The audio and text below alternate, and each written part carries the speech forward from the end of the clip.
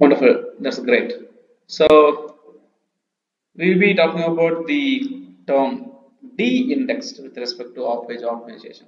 Okay, de-indexed. Indexing means like adding the content into the search engine database. De-indexed means like removing. Okay, removing the website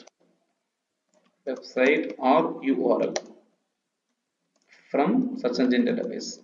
From search engine database. Okay, so de-indexed. Okay, when a content is newly added inside, that is called indexed. When it is removed from the search engine database, that is called a de-indexed.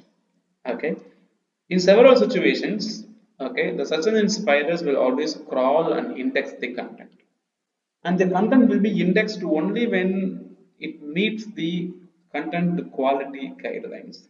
For example, the content should be unique. Okay, there should be no copyrighted material added, and those stuff. Okay, so it should be good. Now, when Google determines there are articles which are against or not in accordance, okay, with the terms of service whichever they have, okay, or any spamming activities happening or manual action is done, okay, Google will remove the content from the search engine spider automatically. Okay, so it will automatically remove the content.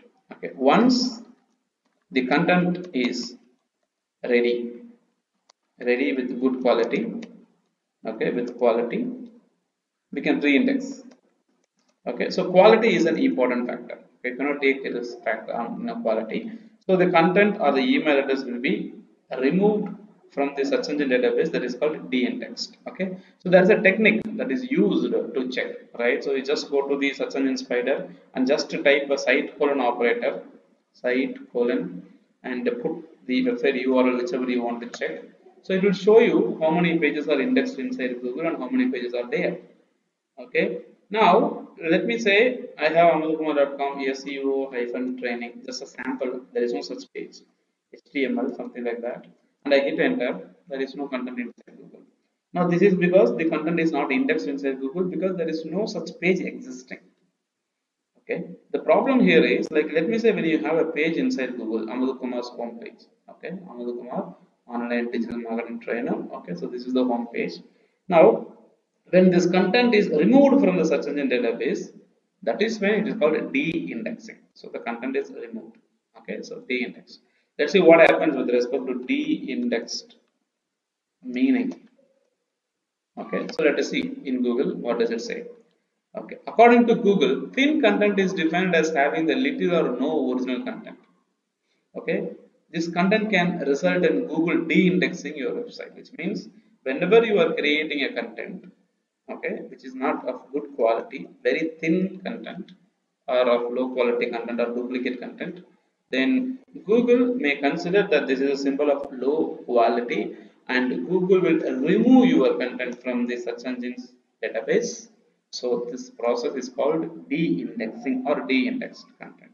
Okay, and if I see any images out there, okay, I can see. Okay, so ranking algorithms, de-indexed content. Okay, so whenever Google decided to de-index your content, then the number of pages indexed will, like, fall down. Okay, preferably when algorithms like, Google's penguin algorithm, or Google panda algorithm hits your website. Okay, your indexed content, whichever is very high, will suddenly fall down and it will reduce. Let me say you have 1000 pages. Now 1000 pages are indexed inside Google. Now you will suddenly see all the 1000 pages are reduced to 200 pages. Little bit, they will reduce.